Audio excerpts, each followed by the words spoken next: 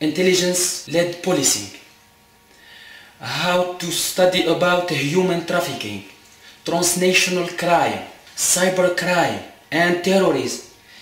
The most difficult thing in studying and in management, really, we are learning how to think.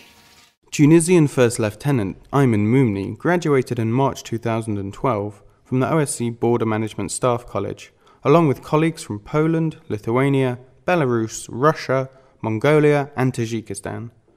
The college, based in Dushanbe, teaches border management. Its approach is informed by the OSCE's concept of comprehensive security. For the OSCE, this means that economic and environmental issues, as well as human rights, are as essential to border security as the more familiar political and military issues. The college gathers together senior border staff from across the OSCE area, including the Partners for Cooperation in the Mediterranean region. The students receive lectures and workshops on a variety of topics, such as counterterrorism, refugee and asylum issues, and ensuring the non-proliferation of weapons of mass destruction. The students also take study trips to border facilities in Tajikistan and receive hands-on training in the field.